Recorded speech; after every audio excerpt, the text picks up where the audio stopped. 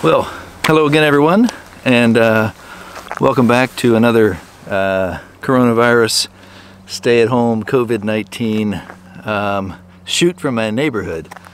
Yeah, just like the rest of the world, it is now the middle of April, and we are still at under a stay-at-home order here in the state of Washington, and so I am doing my social duty and staying at home.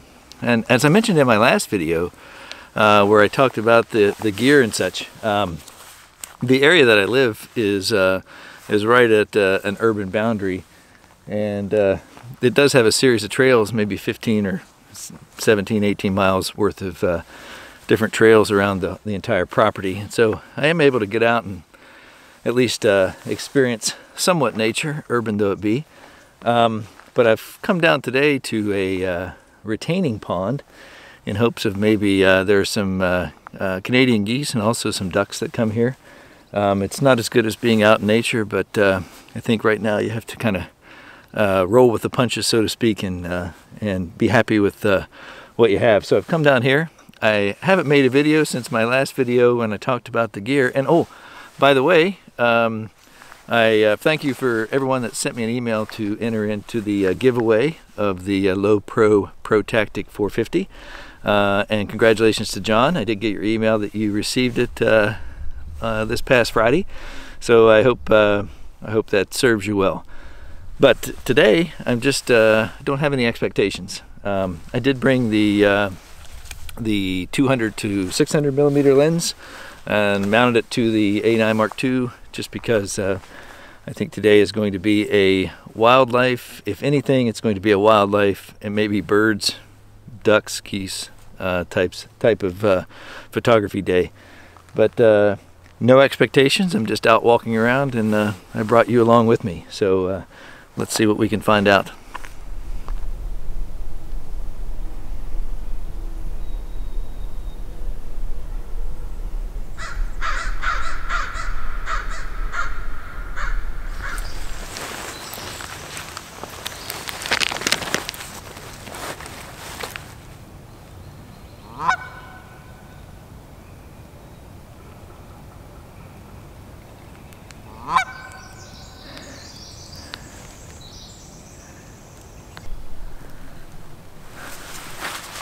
So there are two Canadian geese that are on the far bank of this retaining pond. You can tell the females because they are the lesser colored of the species. The male has more brightly colored green and red. The female is brown and white and doesn't have the color that the male does. But in this group there is one male that is by himself, and there are two females that have gone on the far bank. So that's what I was taking a picture of. So this turned out pretty good.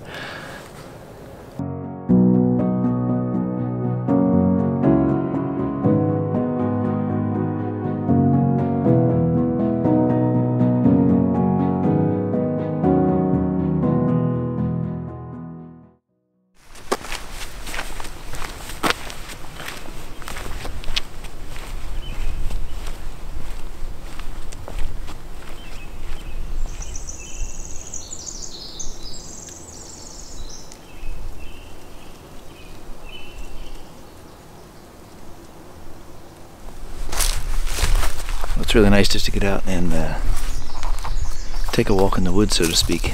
Some wonderful light on these ferns behind me. Just out on the perimeter of the woodline here. But you can hear the birds singing, hear the sounds of the forest. If you can't be in the backcountry, I guess this is the next best thing. It's considerably cooler today. Today it's about 50 degrees Fahrenheit, which is what, 10 degrees C. And yesterday we were at 68 degrees Fahrenheit, which is like 18 C. So we've cut our temperature quite a bit today, which is fine with me. Of course, I'm kind of anxious for summer and also anxious for things to get back to normal. whenever that time comes, but I still enjoy those cool spring mornings and don't want to give that up quite yet. So yeah, I'm just kind of wandering around and seeing what else I can find. I was lucky to find those Canadian geese back there, but hopefully something else. Maybe a woodpecker or a bird, but let's see.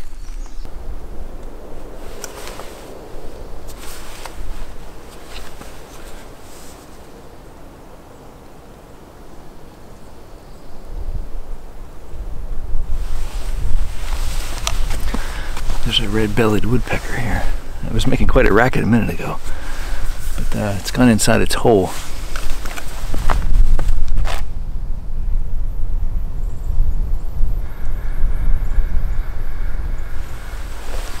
There's one dead tree here it's got a few woodpecker holes in it.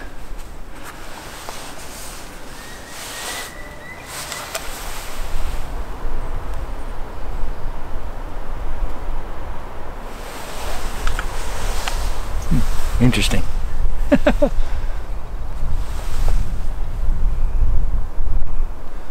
Had to move pretty quick. I wasn't able to film much, but I'll show you the picture. Well, hopefully one of my pictures turned out and it wasn't blurry.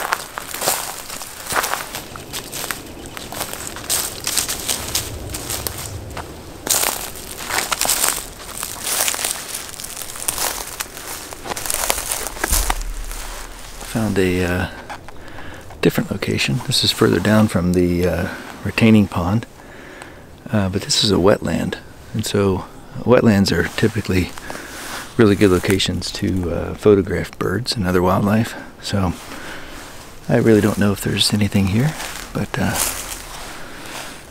figure I'll stand here for a minute or two just to see.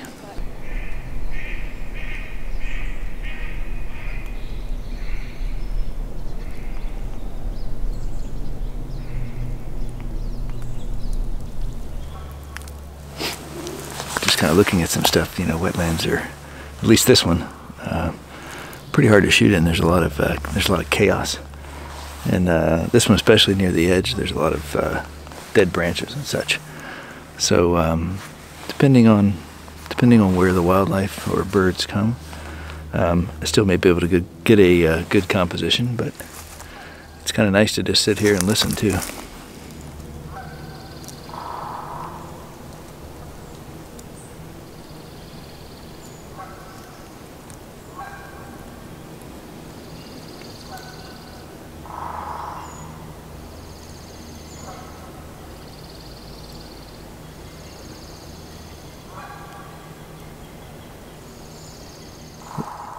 The forest is definitely alive.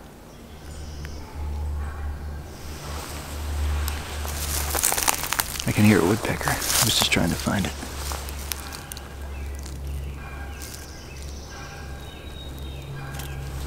Two woodpeckers in one day. That would be a successful day.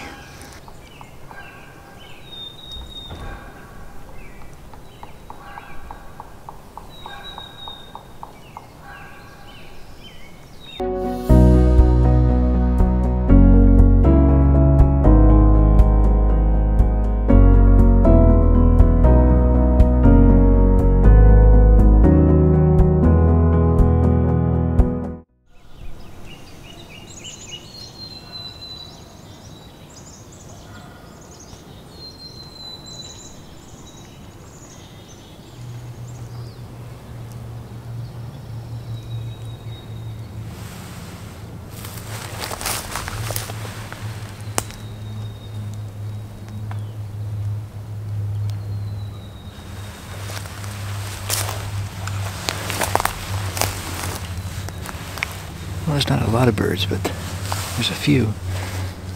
I can't tell There's one at the top of this dead tree, but I can't see from this perspective what kind of bird it is. It's definitely not a woodpecker. It's bigger than a woodpecker, but smaller.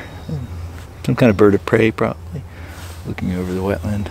I'll take a look when I get back to my house on the computer and see if I can tell what kind of bird it is. But I'm looking at it from the back, so it's kind of difficult to tell.